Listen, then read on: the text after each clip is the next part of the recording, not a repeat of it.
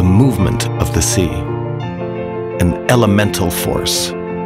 ceaseless and eternal, and a powerful inspiration for the haute horlogerie of Ulysse Nardin. Since 1846, when a visionary Ulysse Nardin embarked on his journey into time with his pocket chronometers, the dynamic movement of the sea has given life to his dream to chart a singular course in mechanical watchmaking, to navigate the imagination, to push back the limits of time.